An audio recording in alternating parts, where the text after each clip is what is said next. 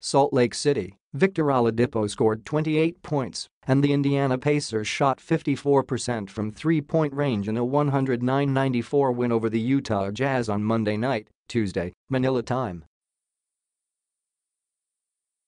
Oladipo got going late in the second quarter during a 15-2 run that gave Indiana a 14-point lead. Then his back-to-back buckets early in the third capped a 9-0 surge to push the advantage to 67-47. He also had 6 rebounds and 6 assists. Domantas Sabonis finished with 15 points and 8 rebounds for the Pacers, and Thaddeus Young scored 17. Donovan Mitchell scored 23 for the Jazz, while Derrick Favors added 16 points and 7 rebounds. The Jazz put themselves in a hole with 7 first-quarter turnovers, but rallied with a 14-0 spurt in the second to cut the deficit to 38-37.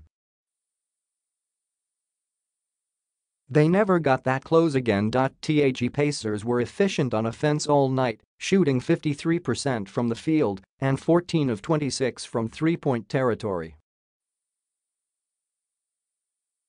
Indiana is 15-0 when shooting above 50%. Pacers, Indiana began the night ranked second in the NBA in three-point shooting at 38.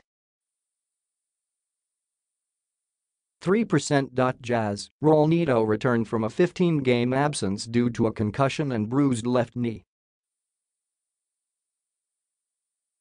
Rudy Gobert went through an extensive workout with braces on both knees before the game.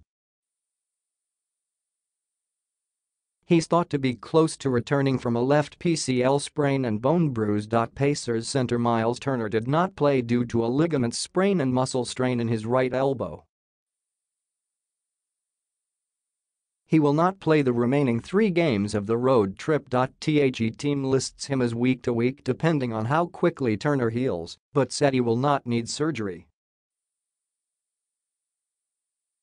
Jazz forward Thabo Sefolosha has been diagnosed with a serious right knee sprain and wore a bulky brace before the game. The team has not announced a timeline for his return, but there are fears it could be a long-term injury. He's a very confident kid with a lot of talent, Pacers coach Nate McMillan said of Oladipo.